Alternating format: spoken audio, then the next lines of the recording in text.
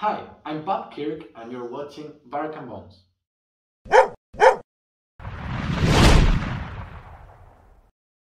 In this video, I will show you how to take care of your hoods, so I will give you some nice tips in order that you can have them in the best condition possible. Okay, let's start. Okay, so you have different colors, different materials as this kind of fabric, also the neoprene hoods, and also other kind of designs as mussels and other kind of animals. Today we're gonna just take care of these kind of hoods. First of all hoods have 5 buttons: 1, 2, 3, 4, and 5. You can change the muzzle.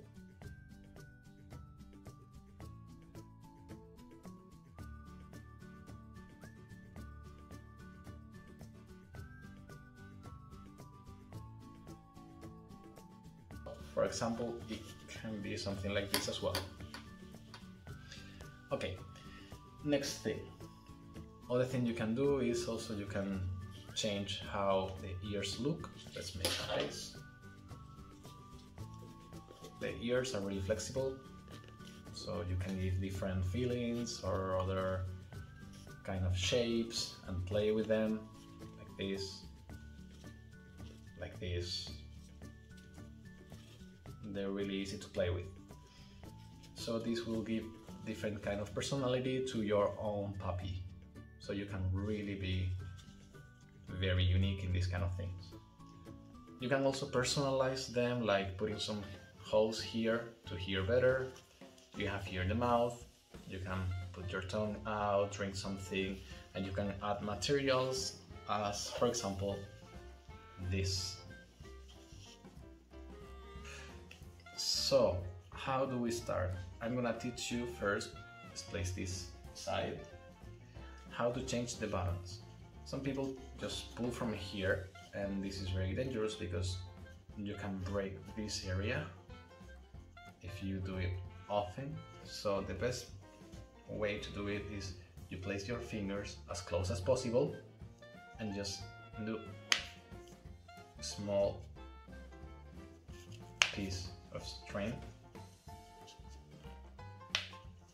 This is way easier and it's much safer for the hood, so it's very easy to take off. Then, when you are wearing your hood, many people pull from here, from this area, when they want to replace it because they're drinking or talking and the hood usually moves. This is very bad idea because you can break this part. Yes, you can see this is a little bit broken already. So never pulling from here. It's much better if you pull just from here. So in this case, you replace it pulling from here, and in case it's not enough, you can first push from the back side of your hood up and then pull from this area, from both sides, down exactly when this part is, so you don't push only from one side, breaking it already. Also, when you do this, you have also to take care of your nose, because for example,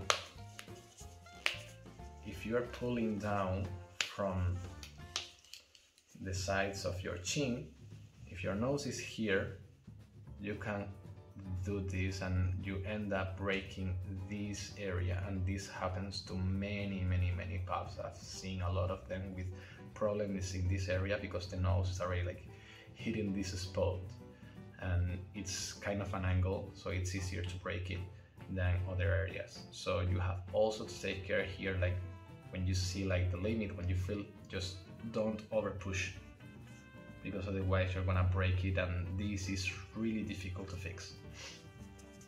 Another thing is, like, normally many pups also, when they want to take off, they pull from here up or from here up or just whatever.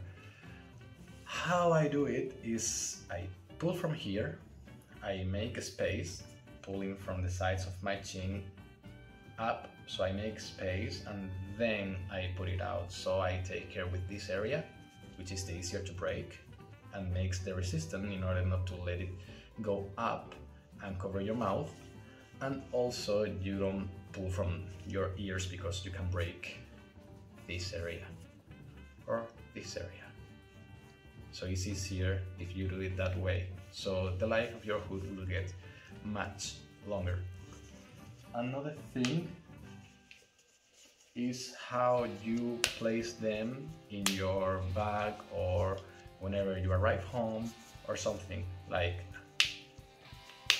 many pups just do this, which for a few seconds is not such a bad thing, but if you do it for a long period, you will see like the lines, how they stay literally forever.